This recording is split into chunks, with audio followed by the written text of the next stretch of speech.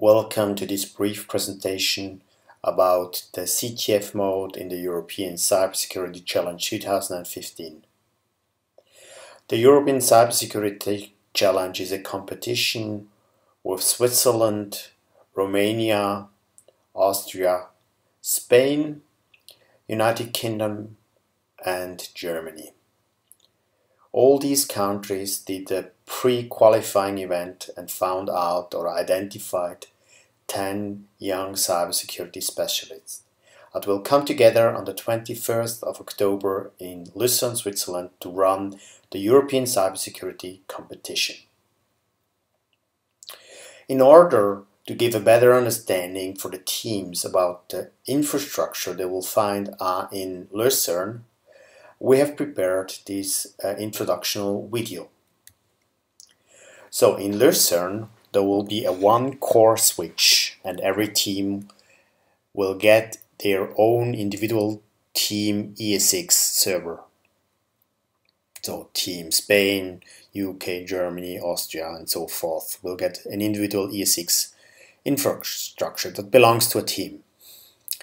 The core switch is then connected to an internet router, and so teams have free internet access to Google to search the internet or to read the challenges in the Hacking Lab platform. The internet router on-premise in Lucerne is then connected to the internet or to the router on site in the Hacking Lab or remotely to the Hacking Lab vulnerable server network.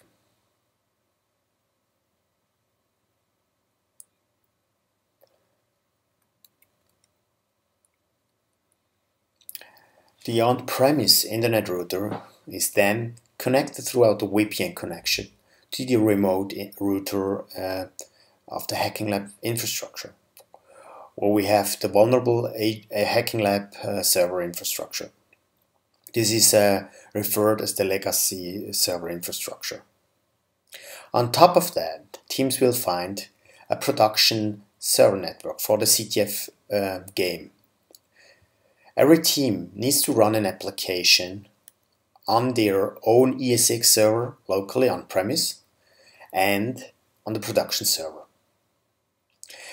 The application is identical, so it is a clone of the application. Second team has an application on their ESX as well and on the production server, and the third team as well, and all fourth, fifth and sixth. Teams will have vSphere access to their local ESX server. So let's say you have root access locally on your team server, but teams will not get interactive access to the servers on the production.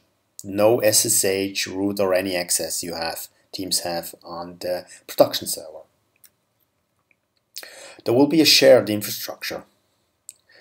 The shared infrastructure includes a Git repository server and the Jenkins build server, and the bot, and some more systems that are not important right now.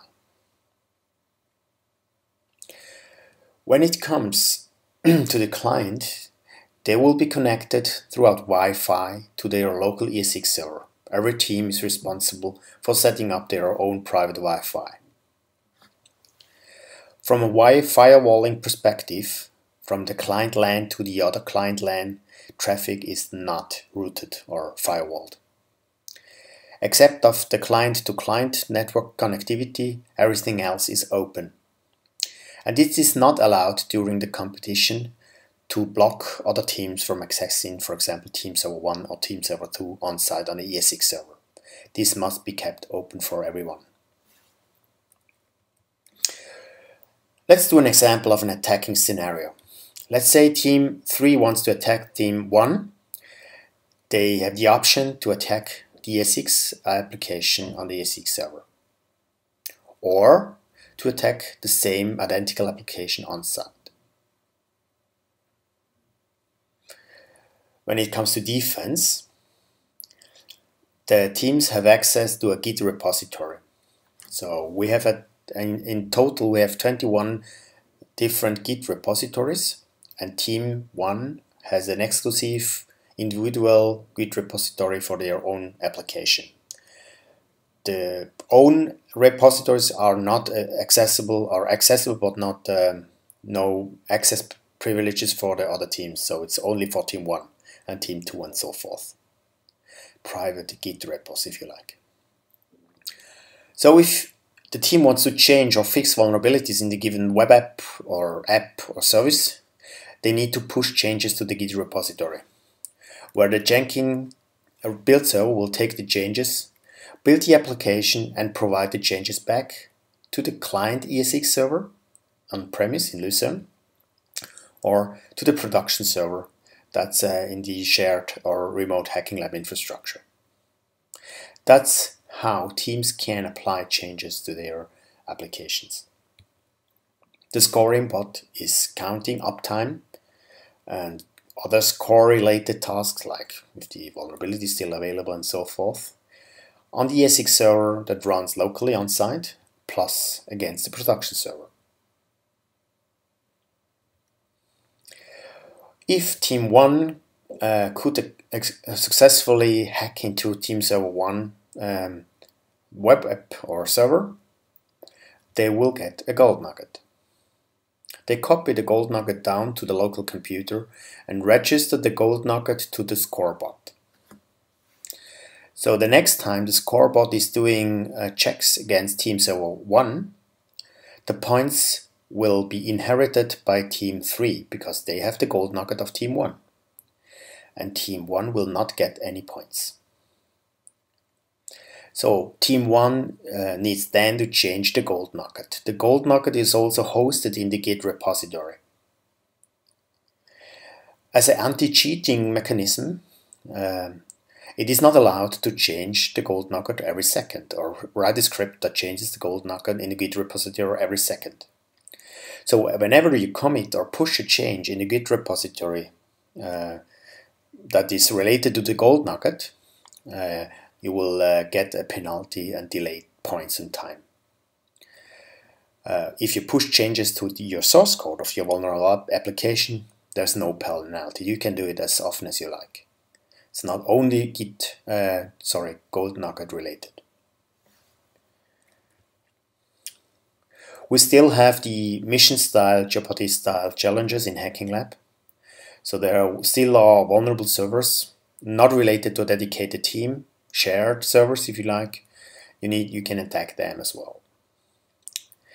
If there is an application that has a specific timing issue, then every team has an attack server on the server network.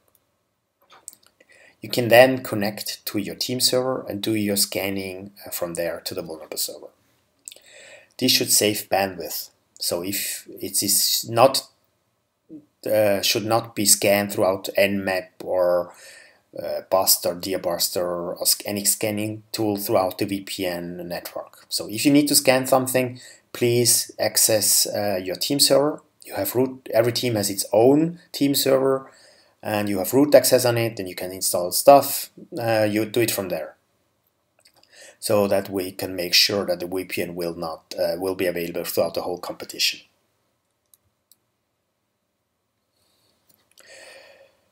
Let's summarize what you have heard.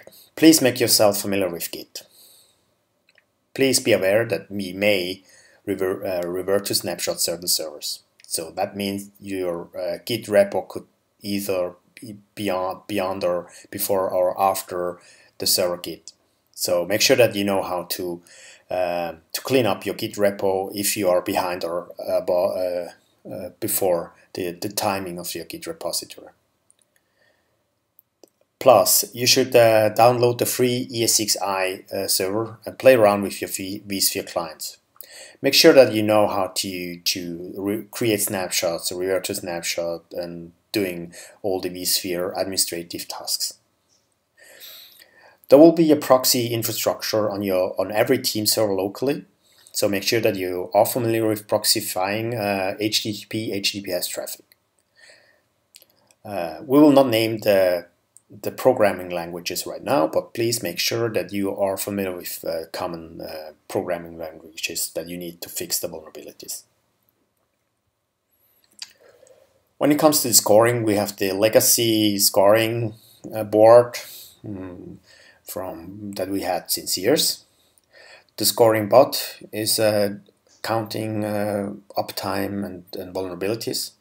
Plus, at the end of the competition, teams need or must give a presentation in front of the conference audience of the Swiss Cyberstorm conference on the 21st of October. So teams will have access to the scoring that is provided by the legacy system. This is public. The scoring of the jury, or the given points, the grading by the jury, is private, kept private. And you will have some insight about the scoring bot. But to summarize, the final scoring and if there's little distance in the points between the first and the second after the hacking part, you may not know who exactly won the competition. We will travel from Lucerne to Bern, the capital of Switzerland, on 22nd of October. We'll do the award ceremony there, and there you will find out, or throughout the award ceremony, who was the winner of the European Cybersecurity Challenge 2015. Thank you for listening and watching. If you have any questions, please email me on e1@hacking-lab.com. Cheers.